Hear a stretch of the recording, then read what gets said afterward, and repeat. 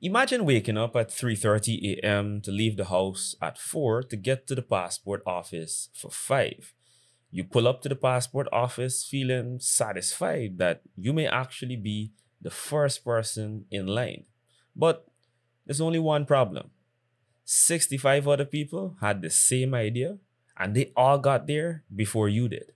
This might sound a little ridiculous. However, unfortunately, this story is not unique. I'm the unspecialist.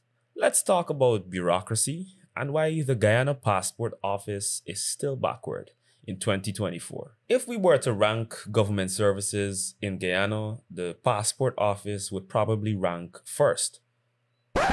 From the bottom, let's walk through the process to expose all the pain points, and then afterwards, we can discuss the implications. Divorce is hard, painful, and complicated. After the heartbreak comes paperwork. Washington Law Firm specializes in helping you through that process.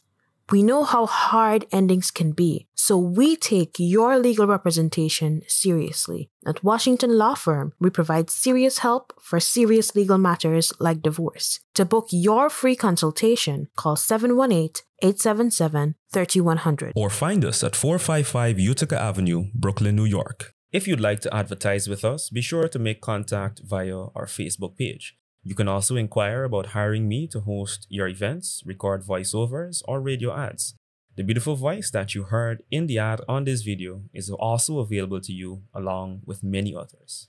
People have to wake up extremely early or even camp out near the passport office in hopes of getting through. However, even that doesn't necessarily guarantee that you'll get in on any given day. That's your first sign that the system is inadequate and unable to process the number of people who need to use it daily. Mehdi left home at 4, got to the passport office at 5, and met 65 people in line before them.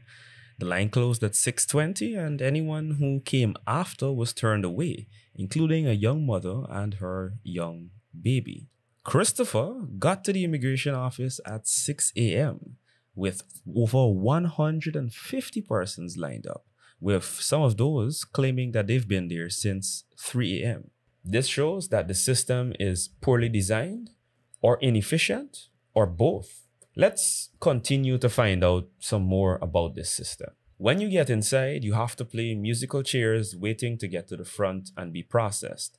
This is tedious and uncomfortable for many people, especially the pregnant, sick, and elderly.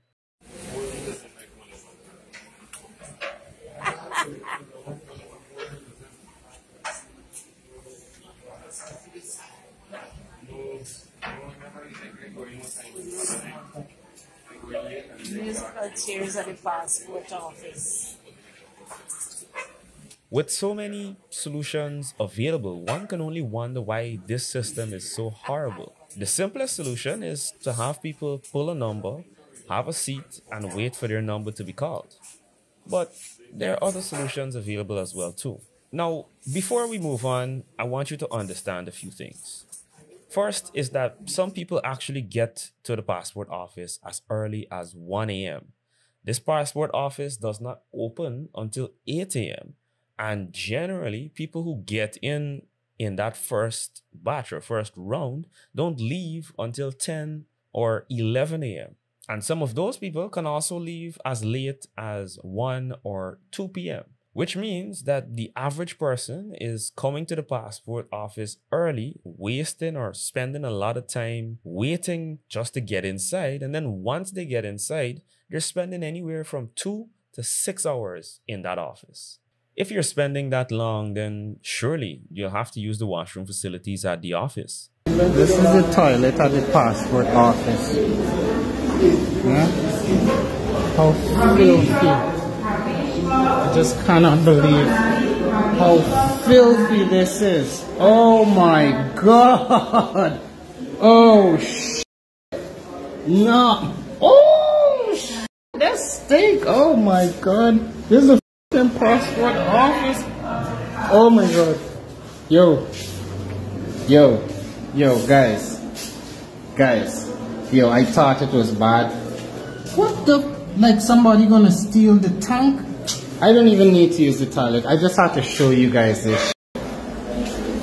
And look, the disrespect. Think clean.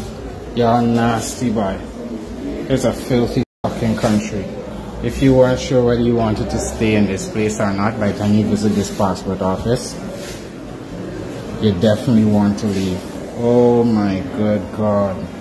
Oh, and you'll probably have to eat breakfast or lunch, so you'll have to pack those too. After that long wait and barely hospitable process, you have to wait another week or two to get your passport. And that's for the people who actually get through. For the ones that don't, you have to repeat this process as many times as it takes before you finally get the ball rolling. That's why there's a portion of people who simply give up. However, that doesn't mean that the people who give up never get their passports. Which brings me to the implications of having such an inefficient and inhospitable system. Poor systems facilitate corruption. Wherever there are problems, people will seek solutions.